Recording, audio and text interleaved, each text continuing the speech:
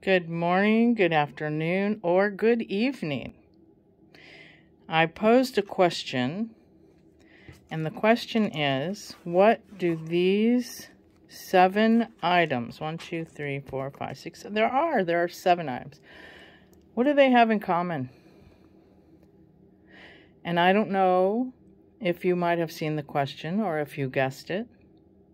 But first I'm going to tell you what they are, in case you don't know. This is a box that a set of 6 underwear came in. Yes, underwear. Crazy, isn't it? This is a business envelope, or otherwise called a security envelope, where they put designs on the inside so you can't see through the envelope. And this is a, it says like a box. This is a padded envelope. And I actually was trying to remove my address stuff, and I sort of tore it a little bit. But that's what it was, is an envelope.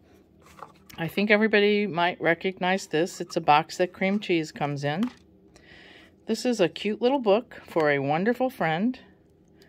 And I guess it's not such a wonderful friend. But I thought it was perfect. Starbucks bag. Some tasty treat came in this. Grease spots. Yep. And this is a package that a piece of clothing came in. If I'm not mistaken, it probably came in this brown envelope. I'm not real sure now because I collect so many different things. It's a little banged up here and there. But so anyway, what these things have in common is that they can be used to make one similar common item, and that is an art journal. You bet, that's right. You don't have to start out with a book. You don't have to start out with a spiral or, any certain kind of thing. I'm going to make all of these things into their very own art journal. Stay tuned. You'll want to see this.